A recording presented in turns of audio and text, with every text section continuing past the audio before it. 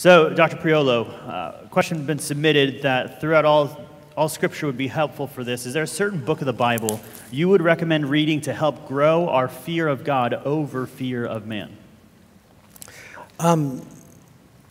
Before I answer that, well, let me give the answer first, and then I want to unpack something else. Probably the book of Psalms in the Old Testament, and maybe the book of Hebrews in the New Testament. We talked about fear. What we didn't talk much about is worry. So I make a distinction between worry or anxiety and fear, because there are particular passages in the Bible that would be more, although they would all be connected, there are certain passages that would be more apropos for worry and certain for fear. Now, what's the difference between worry and fear? Jesus said, "Take no thought for the morrow will take thought for things of itself." Every day has enough trouble of its own. Fear is something that kind of grips you in the present tense and paralyzes you and keeps you from fulfilling your responsibility. Worry, anxiety, has to do with the future. I am distracted by all the things that might go wrong tomorrow, next week, next year. And so when I'm counseling people and they often say they have fear, I try to ask them some questions. Okay, is it really fear that's locking you down and keeping you from fulfilling your responsibilities? I said, no, I'm fulfilling my responsibilities, but the fact of the matter is I'm distracted 2.5 hours a day because I'm constantly preoccupied with all the things that could go wrong in the future. So there's one treatment, there's one biblical, set of biblical resources to deal with anxiety. And although they're related, another one for fear. So if it's an anxiety thing, then Philippians 4, 6 through 9, Matthew chapter 6, 7. Yeah, helpful. And this builds off of what you just talked about previously.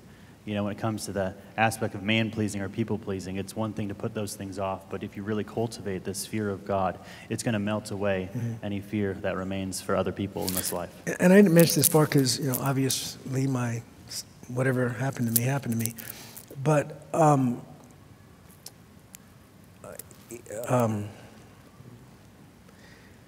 it has to do with making decisions. You want to learn how, in every decision to make, to ask yourself, will this decision please God? If you can learn how to finalize decisions based more on God's will, what will please God, than on what man thinks, it will revolutionize everything. We all make lots of little decisions every day. And if we're God pleasers, when we make a decision, we're thinking, what does Scripture say? What does the Bible say? Any examples in the Bible that I can follow here? Any principles I need to consider? Any directives I need? As opposed to a person who's a people pleaser, it's like, what's going to make me look good? Or how can I protect myself from being embarrassed? Or what's so-and-so going to think? So it really is a matter of learning how in your decision-making processes to consider what the Bible says about the decision you have to make. Big decisions or small decisions. Yeah, that's helpful. A couple of questions have been submitted on, those. Some people might have an understanding of some of these principles or know much about the Bible, but they're still being gripped by this fear. How would you seek to help these individuals who know of God's word or certain principles, but are struggling to actually apply it to the seizing fear that they're experiencing in their life? Again, I'd like to know if it's fear or if it's anxiety. So let me do the anxiety first, the worry about what could go wrong in the future. When you're a worrier, and to a certain extent, when you're when you're fearful, it becomes very hard to grasp the truth. So it's like the truth is there, and you try to grasp it, and you just can't get a hold of it. And so as a counselor, you kind of have to take the person's hand and just help them grab it and hold on to it until it becomes a part of them. I went through a pretty significant period of my life where I really struggled with worry. And I would say to my wife, honey, help me to figure out what I'm thinking here. She said, Lou, you're the counselor. What do you need? And then she would say, like, I told you over and over, I know, but you need to tell me again. Just tell me the same thing again. For whatever reason, it's hard when you're in worry mode. Let me tell you what worry mode is. So, you're looking at something, and before too long, you figure out how to worry about it. And you kind of obsess over it for a while, and then you say, I can't do that. And you start, and you think about biblically and how to get it. It's like, okay, I got it. And then you're rocking along, and then all of a sudden, you'll focus on something else. And if you're not careful, you'll figure out how to worry about that. And then and it's almost like for a period of hours or days, no matter what you look at, you're going to figure out how to work. So I would just tell myself, Lou, you're in worry mode. Don't trust your own thoughts. It'll be over in a few days. Just do what the Bible says. Be suspicious of your own thoughts. Trust the thoughts of the people around you. Marinate yourself in God's word. So I guess what I'm trying to say is, these are stubborn sins, and I can't take these two scripture verses and call me in the morning. I mean, these things have to be worked into your life. For those who worry, I recommended to someone yesterday, if you go to my website, it's called competent2counsel.org.net.com. It's competent2counsel. Whatever. It's called Competent to Counsel International, and there's a really cool video on there that I did for helping people overcome worry. And in that video, I talk about something called an anxiety journal. Again, I didn't have time to cover that. That was not one of the topics that I was asked to speak on. But that resource, that video, and the explanation of how to use an anxiety journal has helped more people in our church even. I mean, we just had an anxiety workshop for the women in our church, and my assistant went through the anxiety journal, and it was like, whoa, I've never seen anything like this. So there are practical resources out there. There are more books that I can recommend. There's a good book for women by Elise Fitzpatrick called Overcoming Fear, Anxiety, and Worry. My favorite book is John MacArthur's book, Anxious for Nothing. Wayne Mack has a really good book called Down But Not Out. The thing I like about this book is it's divided in 3 sections. The first section, the first 3 chapters deal with anxiety. And, Wayne is very tedious and very, he covers everything. And then the middle section of the book is on burnout. And then the last section of the book is on what I call the attending sins of worry, right? Things like discontentment, self-pity, discouragement, And so it covers not only the issue of anxiety, but it covers the sins that kind of lock arms with anxiety and march into your life at the same time or shortly thereafter if you don't get the anxiety under control. He and Josh wrote a book on courage.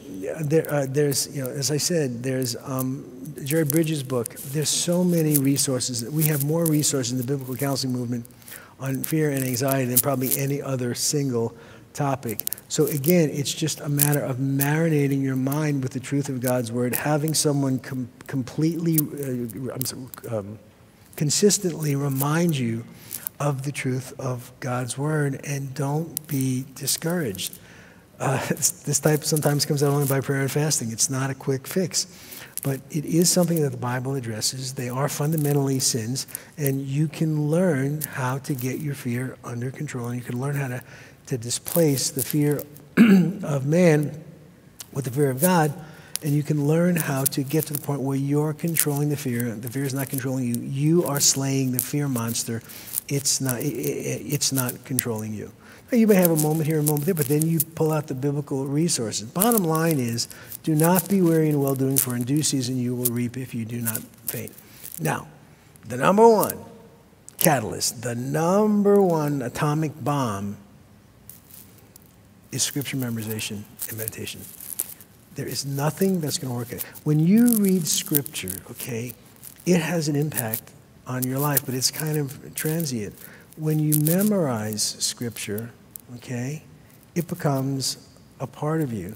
So last night we went out for dinner, and I had this skirt steak with chimichanga sauce on it. It was really good, right? Well, guess what? Today, that is part of me. Well, you read scripture, it has some residual effects, and I don't want to minimize it because the Word of God is the Word of God, and God uses it in our lives. But when you internalize God's Word and memorize and meditate on those passages of Scripture, it becomes a part of your soul, and it changes things more quickly, more dramatically than even reading the Scripture. I don't want to minimize reading and listening to podcasts, listening to Scripture. All of that is great, and it will help.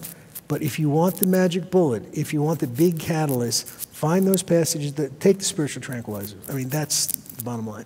Find those passages that particularly deal with you, memorize them, meditate on them, and you'll be surprised at how amazing the tranquilizing effect of God's word is on your mind and heart. Yeah. Sorry. It's okay. I think of Psalm 1, the imagery that the psalmist gives there of the one who's planted by the streams of water is the one who flourishes. So often... The issue there is day and night. Yeah. Right. In his law he meditates day and night, as opposed to worrying day and night. Yeah. Anyway, sorry. Exactly. And so, we get questions of like, I'm reading my Bible, but I'm not really either getting something out of it or don't see the change happening. And I think it goes right along with what you're saying. Okay. It's not just, the command is not to read richly, it's to dwell richly. Dwell richly in the scriptures. And let me address that from another angle. Somebody said there's 3 stages of Bible reading, 3 phases. The medicine stage, you take it because it's good for you. The cereal stage, it's dry but nourishing. And the dessert stage, you can't get enough of it. Well, you can be on the dessert stage one day and the next day be back in the medicine stage. Jesus said, now you are clean through the word that I've spoken unto you. Just because you don't feel it doesn't mean it's not working. Just because you don't get a warm fuzzy, just because your quiet time this morning was not half as thrilling and exciting and ooh as it was the day before, doesn't mean the word of God is not working. Right? Did you ever look at your hand and you say, I got a paper cut? What? When did that happen? Oh yeah, I was handling papers about 12 minutes ago. I guess I must have come. You didn't feel it, right? If Zach and I were dueling, and I took a swipe at his neck, and he says, you missed me, and I say, oh no, I didn't. Try to wiggle your head. I mean, just because you didn't feel it doesn't mean it didn't work. The Word of God is alive, and it's powerful, right? And it will impact you. If you're a Christian, it will impact you whether you feel it or not. And it will have a sanctifying, cleansing effect whether or not you feel it. And if you do it consistently, yeah, in time you should see some progress. But don't get discouraged by the fact that, your devotions, your quiet time, your Bible reading today was not as fun or easy or thrilling as it was last week or even yesterday. Helpful, very practical as well. Getting a little more specifically, got a question that's come in on how do I overcome the fear of not knowing my children's eternal destiny? Yeah, that is a very difficult burden to bear. But again, I think you have to rest in God's sovereignty, in His goodness. If you were a faithful parent and you brought your children up in the discipline and instruction in the Lord, you have to kind of cling to God's promises that His word will not return void. If you became a Christian later in life and you never really taught the scriptures to your children, then you have to pray for them and again cling to the promises of God. The thing that most people don't realize is we are going to worry about the things that we love the most. So people come into our office and often they'll be worried about their salvation. Am I really a Christian? Well, they're going to worry about that because that's the most important thing to them. They're going to worry about the safety of their family because they love those things the most. And so I typically try to give them some help with the specifics like assurance of salvation. But the moment I find out they're worriers, I kind of say, look, I'll help you with that, but we're going to put that in the back burner. Or we're not going to focus on that at least. You've got a word problem, right? Yeah. Then let's just help you learn how to deal with your chronic anxiety, your sinful fear and worry. And let's just see, because if history teaches me anything, it teaches me that as you learn how to deal with your anxious spirit overall, generally speaking, you're going to worry less about your eternal state. You're going to worry less about your children. Fundamentally, let's not put the cart before the horse. Let's deal with the sin habit pattern of worry and fear And as you deal with that, you'll learn in the process how to deal with the particulars about your eternal security of your family. But over time, as you learn how to be a God-trusting person rather than an anxious person, all of these fears should start to dissipate and ultimately, hopefully, diminish. Helpful. Understanding how you view God will then result in how you view the situations in our life, especially good desires for the salvation of children and eternal destiny of that. Questions come in about a comment you made last night, phrasing insanity is not interpreting life through the lens of Scripture. Question is, does that mean biblical counseling does not recognize mental illness? No, of course not. I mean, the difficulty is, of course, if Zach creeped up behind me and hit me over the head with a sledgehammer and my brains would be scrambled, I'd have real mental illness, right? But of course there's such a thing as mental illness. The thing is, we have a lot of things today called mental illness, and we don't really know if there's an organic ideation to them. And so, we leave a crack in the door for the fact that, yeah, this may really be an organic medical problem. But in the meantime, we don't know, and even if it is, even if someday it's proven, or even if we know today there is an organic factor to it, when you're physically sick, you don't need counsel? You don't need to learn how to handle your sickness? So the issue is not that we would deny mental illness. It's just in our day, many things that used to be called sin are now being identified as mental illness. And there may be genetic factors, there may be organic factors. If God calls something a sin, even though we may have help from our genes or help from our genetics or help from other biological factors, we have to look at it primarily as a sin and treat it primarily as a sin, even though we know that genetically or biologically it may be easier for us to sin or fall into this temptation than the next person. So no, the issue is not that we don't believe in mental illness. The issue is, in some cases, we don't understand, and the science is either not there or it's fuzzy. I mean, look at the latest thing with Prozac. Are you all up on that? Like, we've been preaching for years, right? Antidepressants don't really work the way they work according to, and again, the research has been there all along, but now it just came out that, the 60% of people that are helped by antidepressants are helped not because of a serotonin deficiency, but there's some other mechanism that we don't know why, but seems to help those small percentage of people. But again, we just wait for the science to verify it. If the science is fuzzy or the science is not there, we leave a crack in the door that someday there may be an organic factor, an organic, something discovered that demonstrates it really is an organic thing. But in the meantime, you go to a doctor to help you with the organic thing, and we'll help you with the spiritual thing. So we kind of play both ends against the middle. But no, of course, we believe in, organic mental illness. And I think that's what's really helpful to reemphasize, right? We're not medical doctors. If you come into the counseling room or visit us in the office, I'll tell you I'm not a medical doctor, right? So you need to see a medical physician to understand that. But for every issue in life, there's also a spiritual response to that. And so that's what we want to emphasize, because that's where we can help you through the Scriptures to go. It's not just an either or, but sometimes it's a both and. And again, sooner or later, science catches up with the Bible. It always happens. So here's another situation where, biblical counselors, we're not antidepressants, but we were saying, look, let the doctors help you with that, but there are spiritual issues here that are causing or exacerbating, if not causing. Let's take depression. Okay, so what are the three most common causes of depression? Okay, it's anxiety, it's guilt, it's grief, and it's bitterness. Now there are others, but a person comes in and I'm talking to them, and in the first hour, we've got two of the three. And I said, look, I'm not a doctor. I don't know whether or not, that there's an organic thing here. But, you told me about these two things that are going on in your life. I would be depressed if I had those things going on in your life.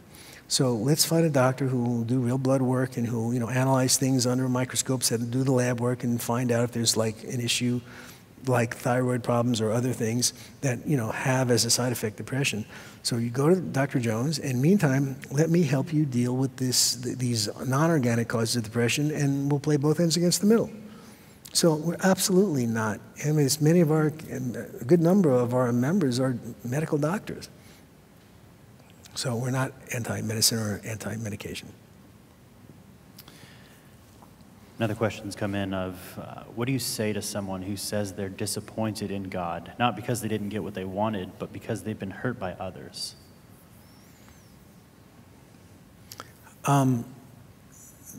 They're going to have, well, I mean, I don't want to come across like uncompassionate. I would need to ask a lot of questions to get to the root of it. But at the end of the day, I'd have to ask them, okay, you've been hurt by other people. Have you forgiven the people that have hurt you? Have you processed it biblically? Have you confronted the people that needed to be confronted? Have you responded to the hurt and rejection biblically? And then once we've worked through that, okay, is God sovereign over that? Could God have stopped that? Yes. Did he stop it? No. Well, does that mean he had a purpose for it? Yes. Well, have you thought about what that purpose could be? Well, a little bit. Well, maybe we should spend some time trying to figure out what God might have been up to in allowing that to happen for you. Could be that he's testing your faith. It could be that he's building your character. It could be, as 2 Corinthians 1 thing, blessed be the Father of mercies and God of all comfort, assistance, who assists us in all of our tribulation, that we may be able to assist those. Maybe he allowed us to go through this so down the road, be able to have a ministry to other people. There could be lots of reasons why. But I try to get them to make sure that they're responding biblically to the rejection and the hurt, that they've dealt with it biblically, and then help them to make sure that they're not really bitter at God, who could have prevented it, but for his purposes didn't. I could say a whole lot more about that, but I would need to get into the weeds and, have more information about the kinds of hurt that the person experienced and how they responded to the hurt. If they responded sinfully, that could be a thing. Somebody sins against you, so you retaliate and respond sinfully back. Well, that's going to complicate things. That's going to affect the way you view God, because even though he sinned against you, you've retaliated, you've not gone back and made it right. And so your guilty conscience is affecting the way you view God. I mean, there's so many things that could factor into that it's hard to give a cookie-cutter type of answer. Sure, and that's a helpful response to that. Even seems like it fits in the category of what you've described already as not doubting God's control or sovereignty, but his goodness in that category as well. Right. Question just came. And again, I want to, I gave you a very academic answer. I mean, you have to have compassion on people who've been hurt. So it's not like you just say, well, if you just get thinking together, you wouldn't feel so bad. I mean, you have to have compassion on people who have been hurt. So again, it's kind of complicated.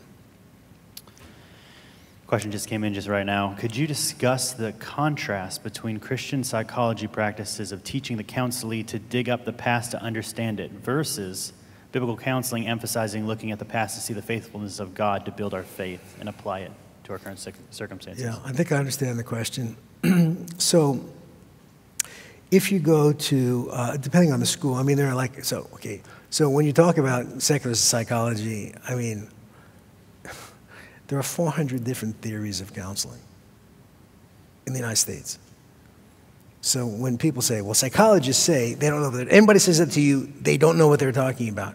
You walk into a counselor's office, and you look at all these books. Oh, wow, there's Freud over there, Skinner over there, Ellis over there, Young over here, Dr. Laura, Dr. Phil, and you're thinking, oh, this guy he's read all these books, he's really, really smart. What you don't know is that this author hates this author thinks this author's a heretic. There's no consensus. They don't agree with each other. And so when you say, psychologists, like as though all psychologists and all psychiatrists are not psychologists, like all psychologists are on the same page. They're not. You can hardly get four cognitive behavioral psychologists to agree on everything, let alone a Freudian and a Jungian and a Skinnerian and a reality therapist guy. Psychodrama, Gestalt. I mean, there are all of these different things. There's no consensus among any of them. So, you've got to realize that when people say the way psychologists do things, well, psychologists do things in a lot of different ways. They don't agree. You go to one secular psychologist, he says, this is your problem. He diagnoses according to his pet theory. Go to another psychologist, takes the same thing, he's got a different name for it. So you go to 5 different you got one problem, you go to 5 different counselors, they all have different names for it, and you think you have 5 problems. Well, that's not necessarily the case. So the question is, so the Freudians are going to be, and there's certain of the theories are going to go backwards before you go forwards. So in biblical counseling, we do place a value on getting historical data because historical data can be helpful. So we're not against going backwards and trying to figure out the things that may have contributed to a person's thought pattern. But we don't have to spend 2 years in psychoanalysis going backwards figuring out why a person's messed up when we know why a person's messed up. We're messed up because we're born sinners. We're messed up because we learn things largely from our parents. We have not been redeemed with corruptible things such as silver or gold from the worthless behavior that we have received by tradition from our fathers. So we kind of have a head start. Does that mean we ignore the past? No. But what's most important is not so much that we figure out how we got messed up, because we kind of know, although the details may be helpful if we discover them as we go. But we can start in the present. What's most important, we figure out that the Bible says we are messed up, where we're messed up, right? In biblical terms, not in the words that man's wisdom teaches, but that which the Holy Spirit teaches. And then we begin to do what the Bible says we need to do to fix the problem, to deal with the problem. And as we're doing that, yes, if we get some insight from the past, that may help us, then great, that's wonderful. And again, we do start out asking for historical data, but we don't have to spend 2 years trying to figure out why we're messed up. And then if you're 40, you have to be in counseling for the rest of your life. Really? That answer the question? They just wanted you to discuss further, and I think that qualifies for that. Okay. And I'm sure you can keep going on that. Maybe. One final question, and we'll be done. It's a hard one. It's not from the church. It's from me on behalf of our church. How can we be praying for you and your ministry in Atlanta at your church? Oh, thank you. I guess for me, it's a matter of priorities. I've got the church is exploding. We hired 2 interns. We're trying to add staff. My job is going to have to go in the I guess years ahead from heavy on the counseling to doing more administration and supervision of the other counselors. And so it's like, I'll be doing the 300 and 400 level cases, and I've got other people now who can do the 100 and 200 level cases. So that's going to be a transition. I've got a list of over 100 books that need to be written. I'm not going to live long enough to write all the books, but I really want to get some more books out. In my family situation, we've got some decisions to make just in terms of the future. I've become an Italian citizen. I don't know when it's going to happen, if it's going to happen. My desire is to, at some point in the next few years, move to Italy and start ministering, strengthening the pastors in Italy to teach them how to do biblical counseling. And if I'm in Italy, I'm in Europe, so I could, bleed over into some of the other. So that's kind of the long-term plan, and just pray for God's wisdom and guidance and direction. Thank you, appreciate it. Can we show our appreciation to Dr. Lou Priolo? Thank you.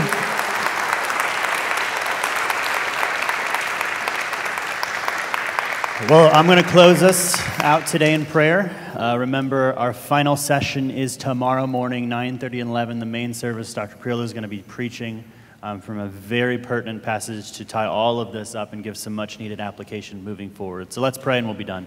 Father, we thank you for your kindness to our church and bringing this dear brother here to minister to us. We thank you for the encouragement. We thank you for the challenge that you've given us from your word. I pray that we wouldn't be hearers of this content and truth, but we would be doers and apply it to our lives in the areas where we've been convicted today. Lord, I pray for Brother Lou as he continues to minister faithfully at his church in Atlanta, that you would bring about the right people, Lord, to come alongside him to facilitate the counseling ministry and give him wisdom and discernment and insight on a potential move of furthering your kingdom and helping with the cause of Christ over in Europe. Pray that you continue to bless him mightily and strengthen him for the task at hand. We thank you for his partnership with us and his encouragement to our church. We pray for all these things in Jesus' name. Amen. Thank you, and we'll see you tomorrow.